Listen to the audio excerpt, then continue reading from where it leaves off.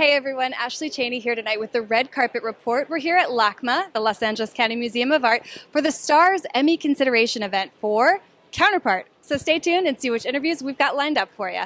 So again, thank you so much for talking with us tonight and congratulations on being here. Thank you for having me. Yeah, so, I understand a lot of your roles that you've played before, you kind of take on this really strong, powerful military role.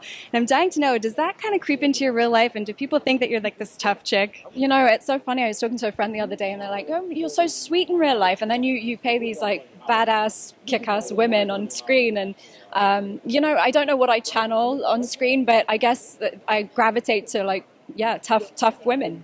Well, I like it. It's very empowering and very strong. And, you can be both tough and sweet, yeah? I think so. Yeah, absolutely. Is there anything in particular that you have to do to prepare either mentally or even physically for some of these sort of more powerful, tough roles? Yeah, I think it's important. I work out a lot and I train a lot. And I think it's important, even if it's not needed for the role specifically, it empowers you. Like muscle mass just gives you that kind of strength and your posture and the way you stand and the way you walk, which I think always helps with playing someone tough. Yeah, making you feel assertive and really owning your space. What kind of workout do you do? I have a trainer. I have a wonderful trainer called Sky Hansen, and she's fantastic. I work out with her 3 days a week. Very cool. Well, thank you so much for talking with us tonight, and congratulations. Thank you so much. Thanks.